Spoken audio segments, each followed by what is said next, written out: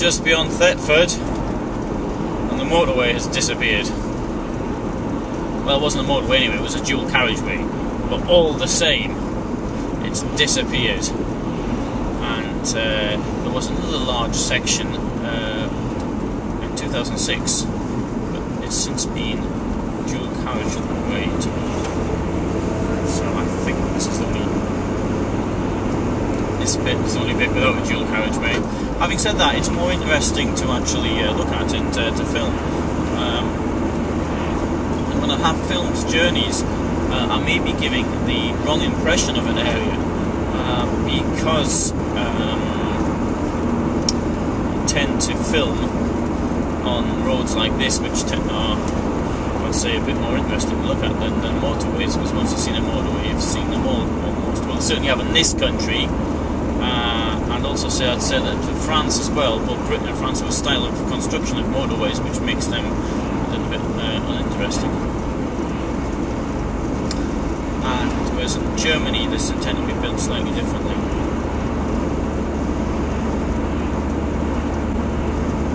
In Germany, you can actually see something as you're driving along.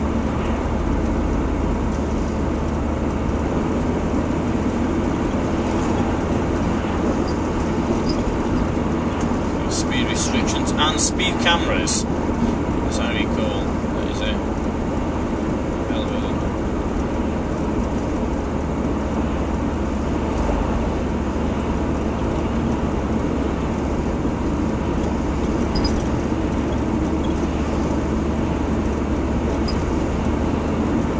40 miles an hour, 64 kilometers an hour.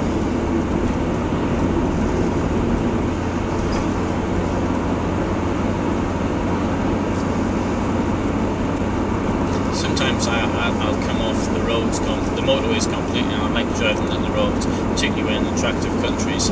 And some countries are rather difficult to do, for example Germany.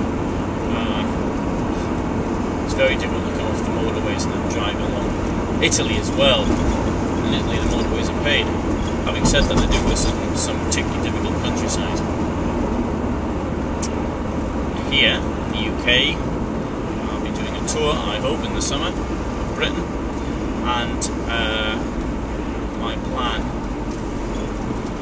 is to do it off the motorways.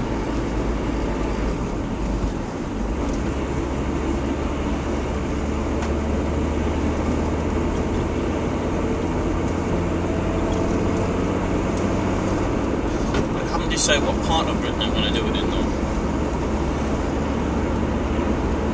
So that is yet to be decided.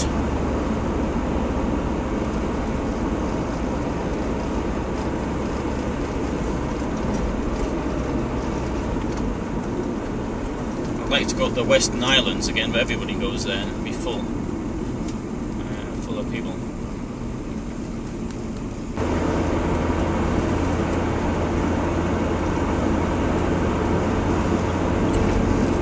This is the main road between Norwich and London.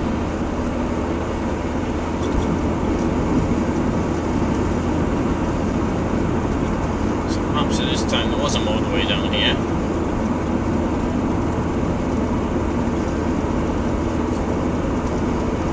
This is Suffolk.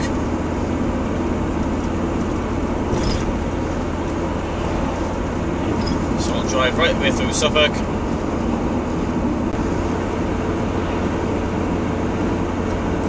Right hand side there's a rather large, rather tall I should say, rather high statue, but monument. I've got a feeling it's something to do with the First World War, although I can't remember. I did stop here one day to find out.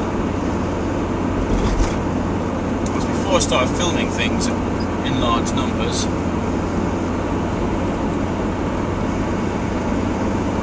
Can't remember what it's for.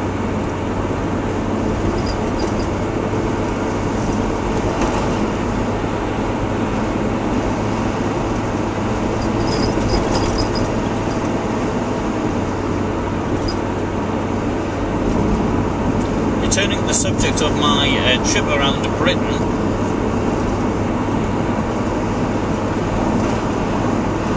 the areas, okay, the places I really want to go to are the Western Islands, but that's not feasible. So I'm thinking about doing the Lake District, Northumberland, maybe even Dumfries and Galloway, and Yorkshire maybe, as well as obviously the drive up there. That's number one choice so far. And the West Country, I'd like to, but again, I mean, it's not the season to do it. So I end up doing this in July and August. I mean, it's not the time to be there. Maybe in June, that would be alright. In June, I've got to be in Moscow, so I want to manage that.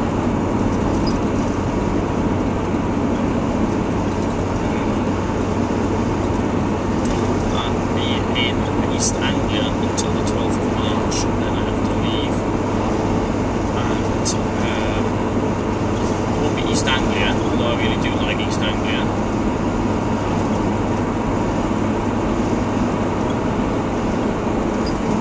I'll be back here.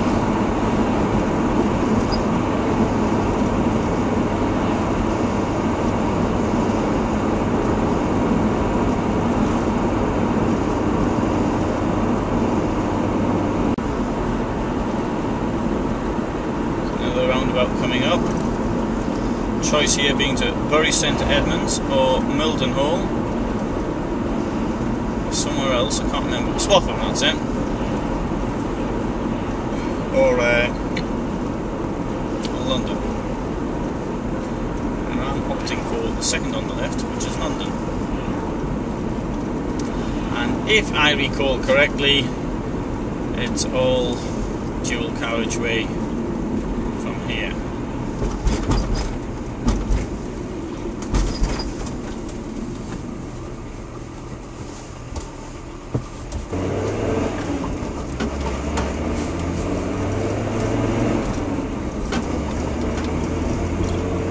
This vehicle doesn't have much in the way of acceleration.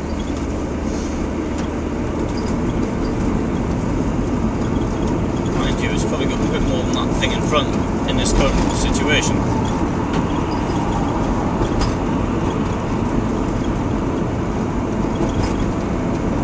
It also has a very low gear change speed.